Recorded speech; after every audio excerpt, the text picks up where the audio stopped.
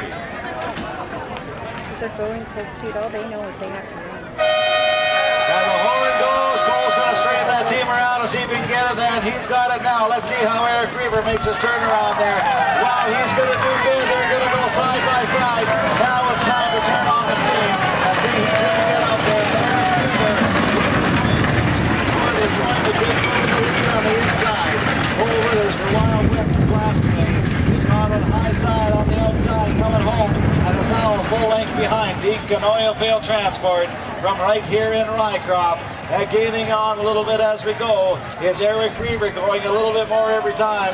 Cole's a long ways out there. He doesn't want to take any chances now. Over a length behind, now 2 lengths behind is Cole Withers trying to overtake Eric Rever and Deken Oilfield Transport. Now back to a length as Deken Oilfield come the way home. Eric Rever from Manning. I'll tell you, ladies and gentlemen, it's time to bring these drivers home. Here we go with Eric Rever, Deken Oilfield Transport. How many people here in Rycroft?